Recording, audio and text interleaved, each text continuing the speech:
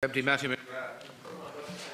Independence, I fully agree with the sentiments expressed by the other party leaders. I think this is nothing short of an election gimmick, a rush, because of the Taoiseach putting his 2 feet in other issues. You want to get this out there so that you can sell your candidates throughout the country. The public are aware of what's going on, and they won't be fooled anymore. They deserve, rural people deserve proper broadband, and they're not getting it, and they won't get it with this plan. And you're waiting hour by hour, putting it off to hide the deceit and deception that you want to hide. So we do need a special debate on it here, Taoiseach, and the Taoiseach needs to be here as well as the Minister to deal with the questions.